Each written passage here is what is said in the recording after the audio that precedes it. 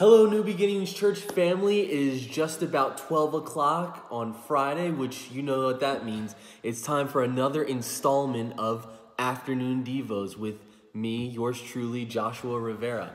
If you have been following along at all with what I've been doing in the past few weeks, we've been really diving into the book of Revelation, and even greater so, into end time prophecy. Because the most important thing for us to understand about God's word is that we must understand it and we must live according to it. And we can't live according to something that we don't know anything about. The Bible says, "My people perish for lack of vision," or for lack of knowledge. So today I want to create in you a sense of understanding of what God has prophesied in his word through the writings of men inspired by the Holy Spirit, so that today we can live with a hope and a faith that he who promised is faithful.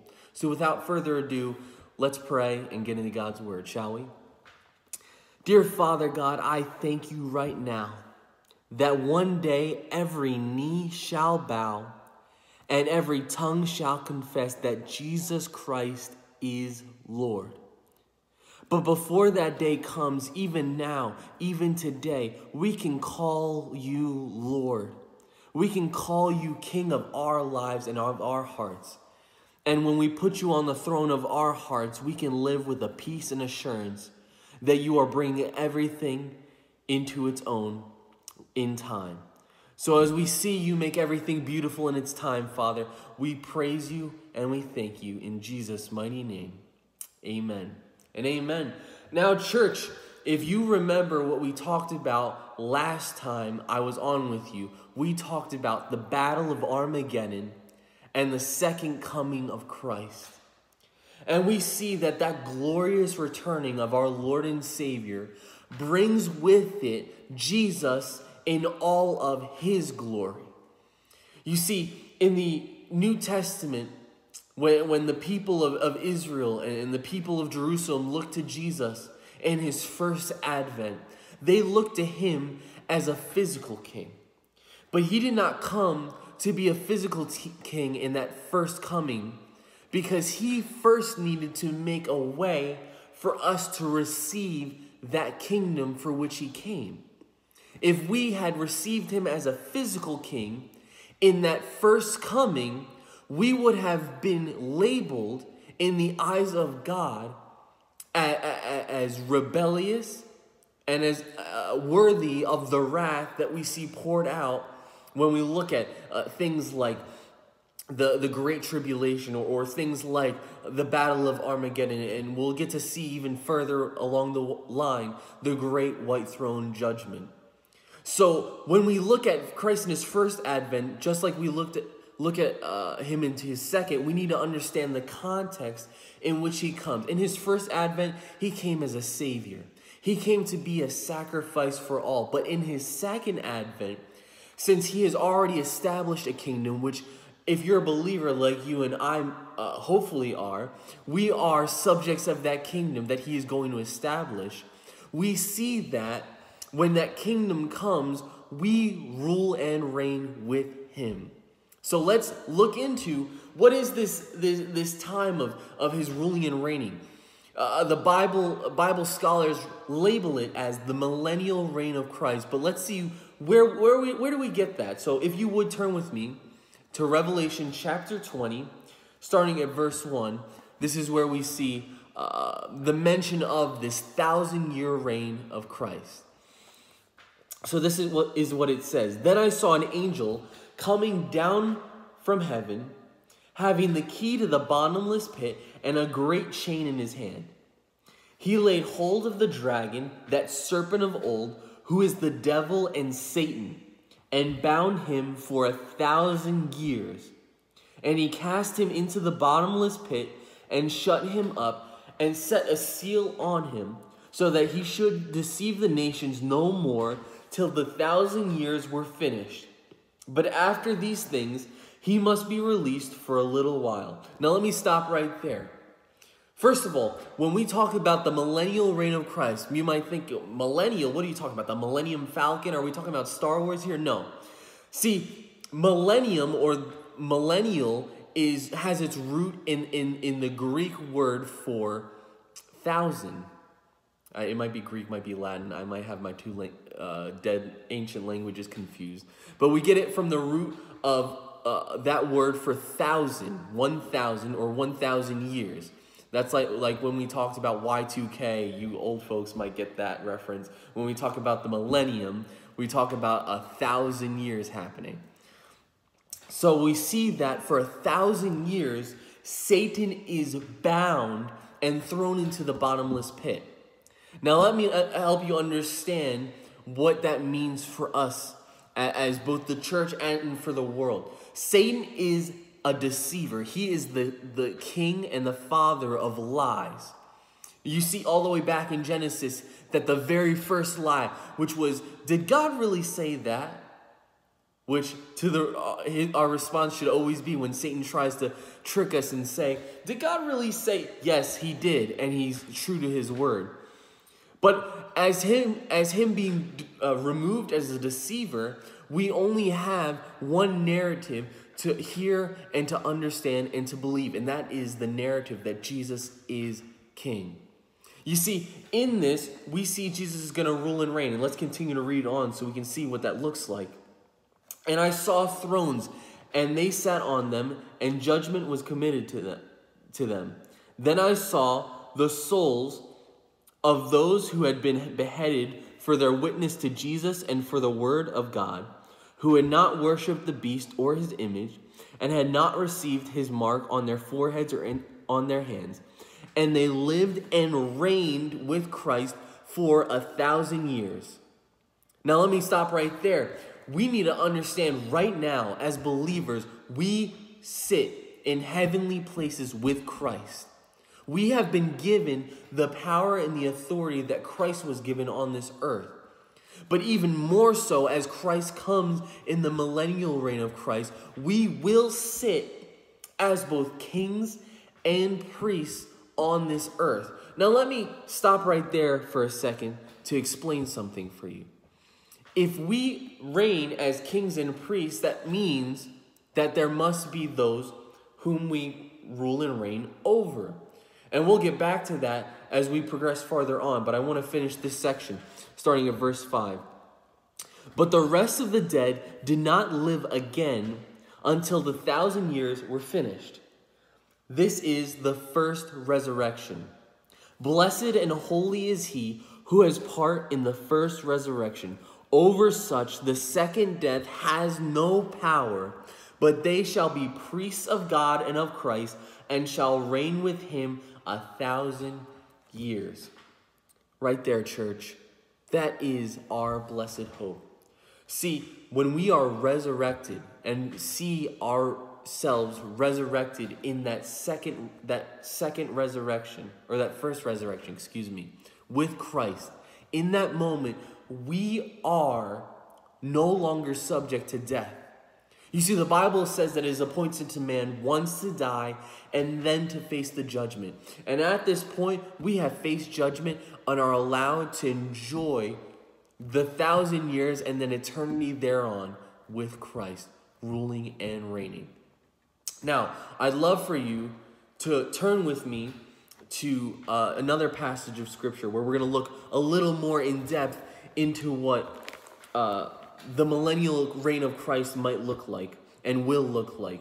So if you would turn with me to Isaiah chapter 2, starting at verse 2. Isaiah 2, starting at verse 2. And this is what it says. Now it shall come to pass that in the latter days, and this is in the millennial reign, that the mountain of the Lord's house shall be established on the top of mountains, and shall be exalted above the hills, and all nations shall flow to it. Now, when the Bible talks about this mountain, we're talking about the new Jerusalem, that Jesus will set up his kingdom in physical Jerusalem. You know, there might be a dispute now as to whether or not Jerusalem is the capital of Israel, but there will be no dispute in that day what Jerusalem stands for. It stands for the beacon of and the signal of the reign and rule of the kingdom of Christ. Verse 3, many people shall come and say, come and let us go up to the mountain of the Lord, to the house of God of Jacob. He will teach us his ways, and we shall walk in his paths. Now I want to stop right there to point out something real quick that in my study of God's word, in my study of end time prophecy, that really struck me as a surprise.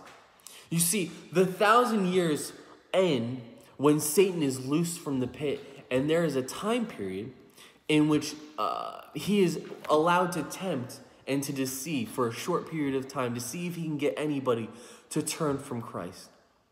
Well, we'll get to that in a later discussion, but I want you to know those people that are going to be deceived are not going to be those who have received that second resurrection.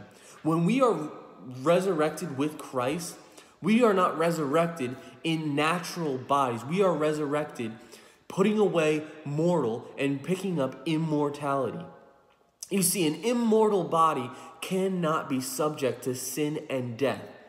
But however, there will be a natural man still present on the earth at this period in time. Those who have gone through the Great Tribulation and have honored and respected Israel, those who have not submitted to the Antichrist and to that for which he set out to do in the earth, those will be the natural men for which we will rule and reign over, as I mentioned previously. You might be familiar with a passage where Jesus separates the sheep from the goats. Those sheep that are separated, that cared for his brethren, as Jesus puts it, or the brothers of his, Israel, those will be those who will be able to inherit the kingdom of Christ. And they are the ones who will go up to the mountain of Israel to receive instruction from the Lord.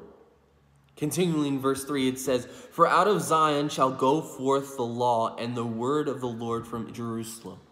I don't want to take more time from you, but I really want to put this in perspective. We may have heard of the 144,000 separated. That is the number of Jewish people who are separated for God and will become the evangelists of the world to tell the world, those who may not know still, who are a natural man, who may not know that Christ has come and inherited his kingdom, so they can tell those people who Jesus really is. I encourage you to dive into this stuff. It's really interesting and deep stuff to understand just how great God's purpose for us and for the nation of Israel is. But let me give you one last point. He shall judge between the nations and rebuke many people. They shall beat their swords into plowshares and their spears into pruning hooks. Nation shall not lift up sword against nation, neither shall they learn war any more. Now, I don't know about you, but there is not a single point in this teaching today more poignant and more timely than that. You see, Jesus will rule and reign with a rod of iron. And in that time, when he reigns, he brings ultimate peace, prosperity, and justice on this earth for that 1,000 years and then forevermore. And so when we look to our world and to see what our world looks like right now, and we see the death, we see the decay, we see the atrocities that are committed every single day, we need not look to the east or to the west, but we must look to Jesus, who is our King now and forevermore, and pray that our world will receive him, that when he comes in his glory, there will be those who know him, not as a conquering king, but already as Lord and Savior. Because, church, what a glorious Savior we have, who has taken all that this world could have offered and said, it's not worth it for me to receive a blessing, but rather to give it. And so as we look forward into the world today, I just want to encourage you that there is coming a day, there is coming a time when true justice will be served and all will see that Jesus is King. Let me pray with you real quick. Father, thank you so much